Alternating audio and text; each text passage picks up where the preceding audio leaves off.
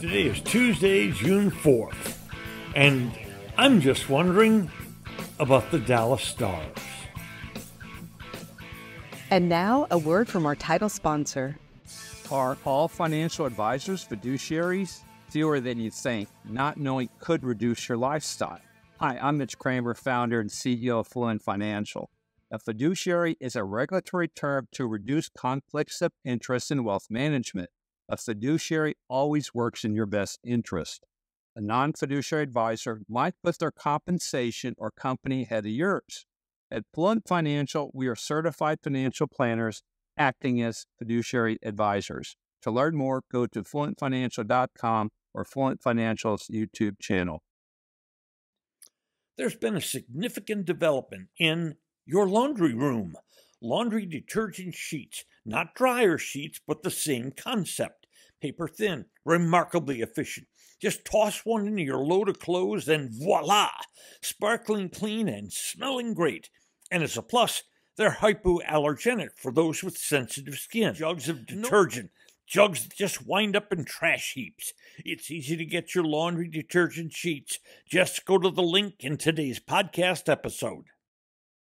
Introducing Star Power Smart Home Solutions, where cutting-edge technology meets effortless living. Control your entire home with just a tap on your smartphone. Adjust the lights, set the perfect temperature, and ensure your home is secure, all from the palm of your hand. Star Power has the experts that will transform your house into a secure, smart home. Experience the ultimate solution in comfort and security for your family. Get started at GetStarPower.com. Star Power, where innovation meets home. When Edmonton finished off the Dallas Stars in 6 games of the NHL semifinals, I was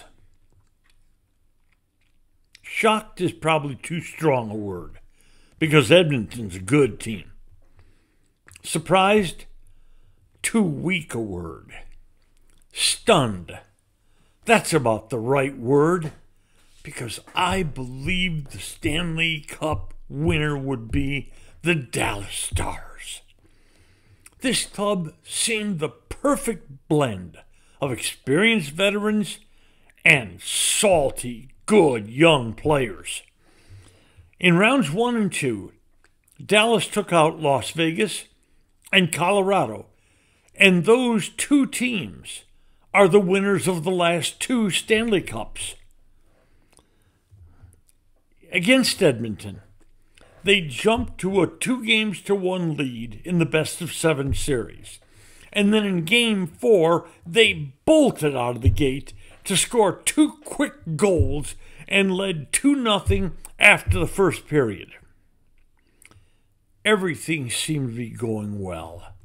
Jake Oettinger was playing well, and the offense was producing enough to win hockey games. And then everything began to unravel.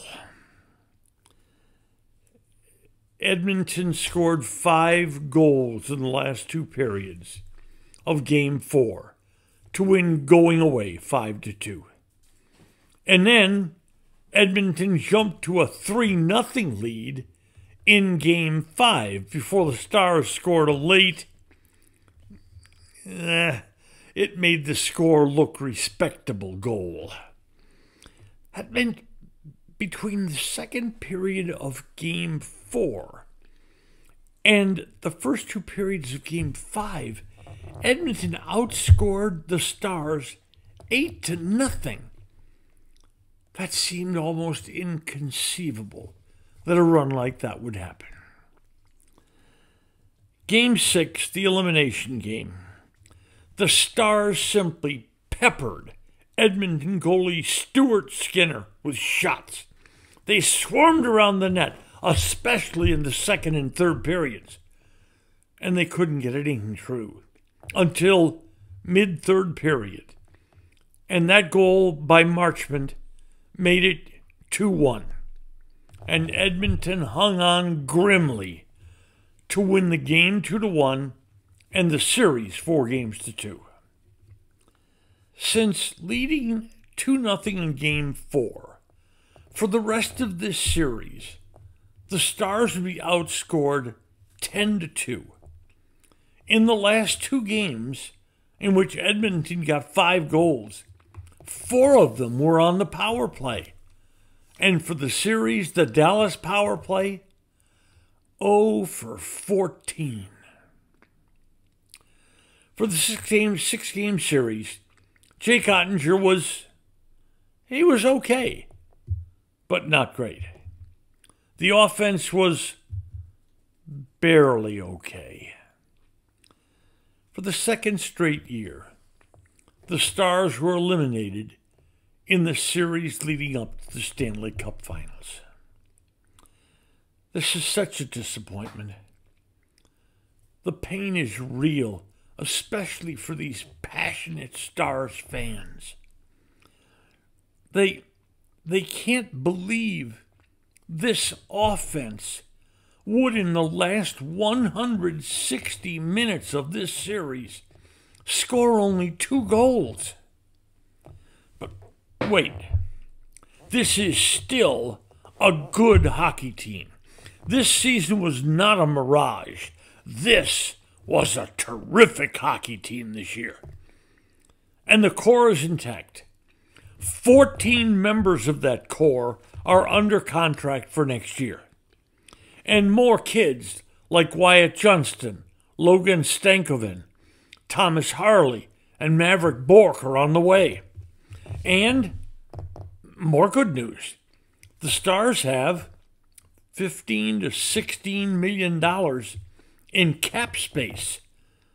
But they do have some very good players who are free agents and could be re-signed. Joe Pavelski, Matt Duchene, I think the most important one, the defenseman Chris Tanev, and the restricted free agent Thomas Harley. He isn't going anywhere. He's turned into a wonderful player.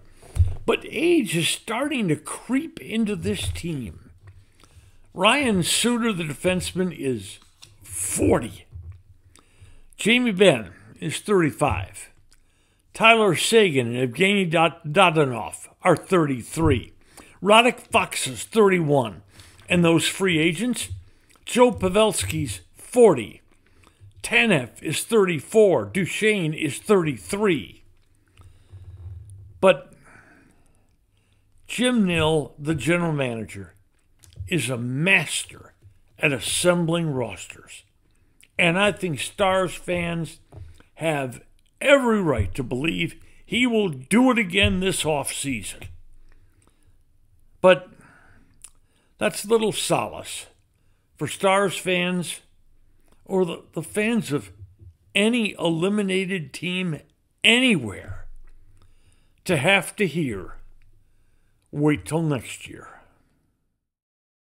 Today's episode brought to you by Fluent Financial, Retire Sooner, Better Lifestyle, and by Star Power, Love Where You Live. Just Wondering is a production of DSP Media for FanStream Sports. You can find Norm's show along with other great programming at fanstreamsports.com.